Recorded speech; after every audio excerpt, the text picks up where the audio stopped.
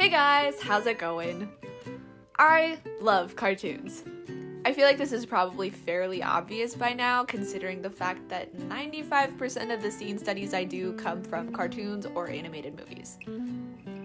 I grew up watching a lot of classics like Tom and Jerry and Looney Tunes, and I watched My Little Pony far longer than it was socially acceptable to. But Hilda is, in my opinion, the best cartoon of all time, and I'm gonna tell you exactly why. Now I know what you're probably thinking. Well, that's a pretty bold statement for a show that 95% of people probably haven't even heard of. I know, which is another reason why I like it. It's not overhyped. Says the person that is going to be overhyping it for the next 10 minutes. So Hilda fans, here's your validation, and the rest of you who have no idea what I'm talking about, sit down, grab a cup of tea, class is in session. I'm sharing with you the top 5 reasons why Hilda is a must-watch for everyone. So make sure to subscribe so you don't miss out on my weekly videos, and join us over on Patreon for even more fun. Number 1, the folklore.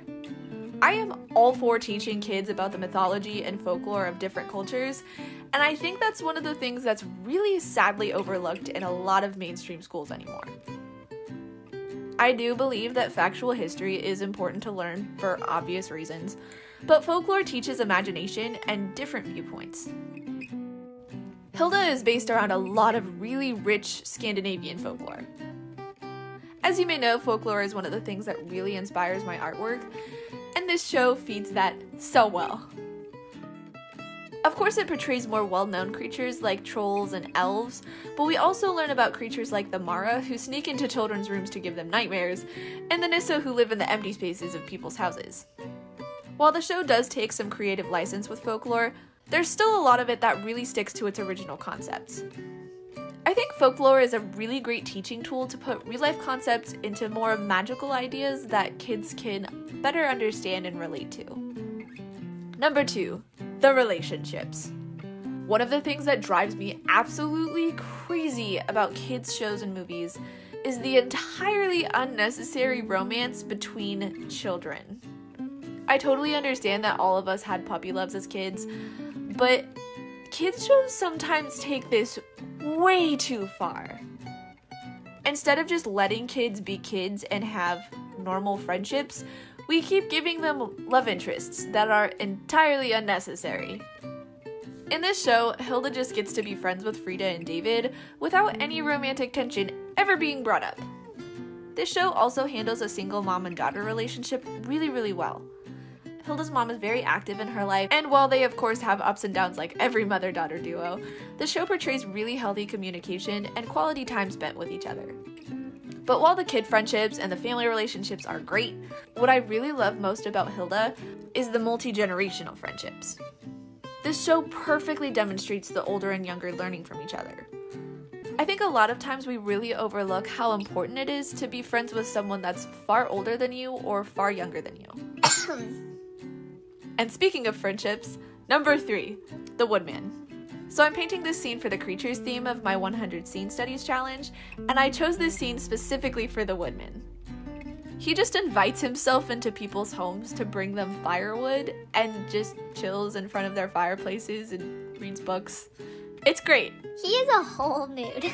He's pretty antisocial for the most part and prefers a guitar and a cup of tea to actual social interaction. But his friendship with Hilda is so sweet. I love them so much. Honestly, he's probably my favorite character in the whole show. But also Twig. Twig's great. He's the little deer fox on the couch. Number 4, the art. Of course, there's an artistic quality to Hilda that makes it truly iconic in my eyes. And that's another reason why I really wanted to do a scene study from it.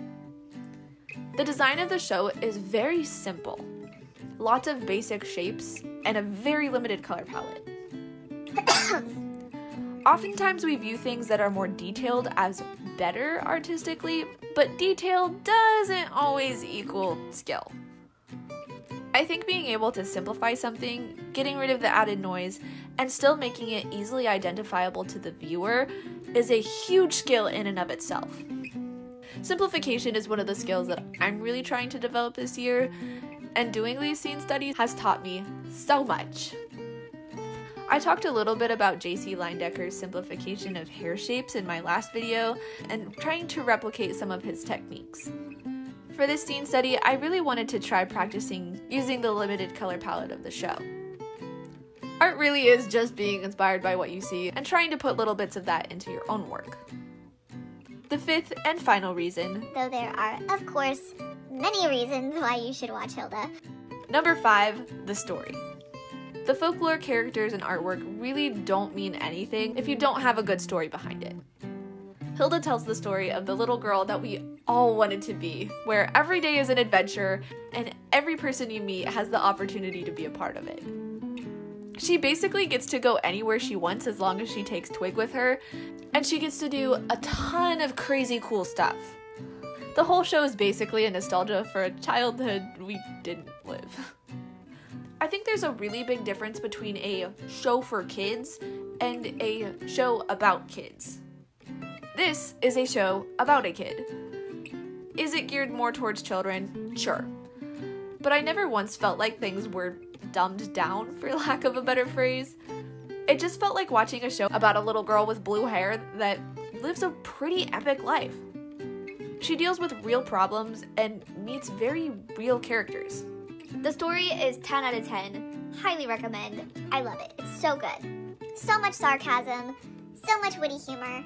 I love it. So moral of this video, watch Hilda. You won't regret it. Anywho, let's talk a little bit about the painting itself. I'm not gonna lie, I was super proud of the near symmetry of the walls. They started off wonky at the beginning of the sketch, and I erased a lot. But in the end, I think we got there. I think this is a scene that would have benefited from cold press paper because the texture of the paper would have allowed the paint to blend a little bit better and smoothen out into a flat wash of color. As it is, I had to layer quite a bit and it ended up still pretty patchy in some spots, but it's okay. Getting a flat wash of color is super hard for me with gouache. But anyways, I really loved playing around with the limited color palette in this one, but my favorite part was bringing in the colored pencils toward the end.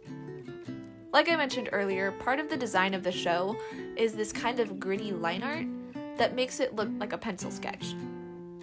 So I brought in the colored pencils to try to achieve a similar effect. Another thing that I really like about the line art is that the background elements have a broken line art, so it kind of helps them recede from focus a little bit more. Overall, this painting was a really fun challenge. Lots of struggles, lots of little wins, and I think it was a really fun addition to the creatures theme. I'll be making a video of the rest of the scenes really soon. And speaking of videos, next week is my birthday! Yay! So I really want to do another Q&A for that one. So leave some fun questions down in the comments. So that's it for today, you guys. I hope you enjoyed watching me paint this scene study, and of course, I hope it's inspired you to watch Hilda and adopt it as your favorite cartoon as well. Make sure to like and subscribe if you enjoyed the video, and join us over on Patreon for even more fun. The support of the Scoop Troop on Patreon this month is going toward purchasing a new sketchbook, because this one is almost full. Anywho, thanks again for watching, and I'll see you next week. Bye, guys!